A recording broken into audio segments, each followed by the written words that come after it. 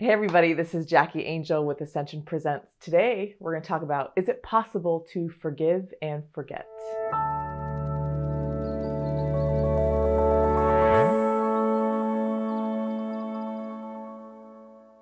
So many of you have heard the phrase forgive and forget. I know because my mother always said that when we were young. Oh, forgive and forget. And it was interesting because as I was reading the Catechism, I ran across a paragraph that basically talks about forgiving and forgetting. And here's what it says. It's in 2843 of the Catechism of the Catholic Church.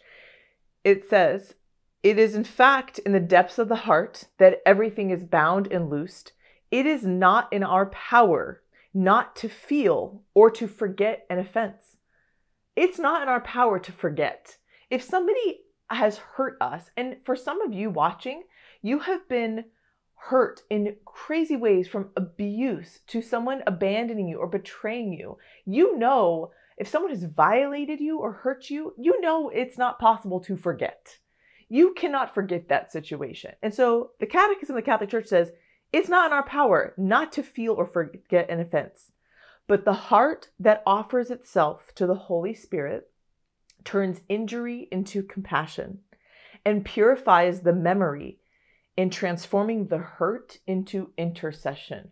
Whoa, let's go over this, because this whole section is about when we pray the Our Father and we say, forgive us as we have forgiven those who have trespassed against us. Now that is a dangerous prayer. When you and I pray the Our Father, we are asking God to forgive us to the extent that we have forgiven somebody else. So if we have not forgiven somebody, because we are called to forgive as God has forgiven us. So the paragraph, a couple paragraphs earlier in 2840, it says, "Now, and this is daunting, this outpouring of mercy cannot penetrate our hearts as long as we have not forgiven those who have trespassed against us. Love, like the body of Christ, is indivisible. We cannot love the God we cannot see if we do not love the brother or sister we do see.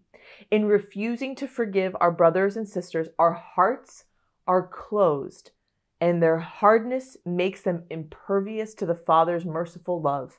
But in confessing our sins, our hearts are open to His grace." But then a couple paragraphs later it says, but it's not in our power not to feel or forget an offense, but the heart that offers itself to the Holy Spirit turns this hurt, this injury, into compassion. What does that mean? That means that when we turn our hearts to the Holy Spirit, we can see the person who hurt us the way that God sees them. You guys, I deal with so many young women who have been violated, who have been abused. My husband works in an all-boys school, has worked with young men who have been abused. And you guys, it is such an awful, awful thing. And some of you watching this have experienced this. And that, it's a painful thing.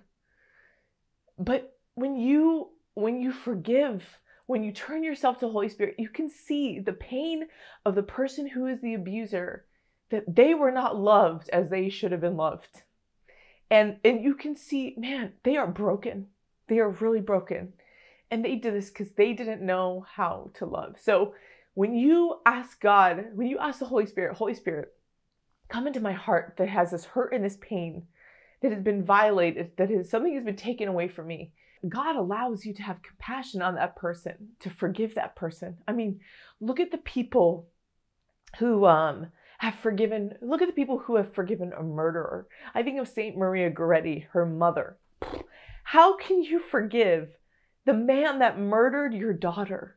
He was about to rape her, and he murdered her. He stabbed her. She was only 12.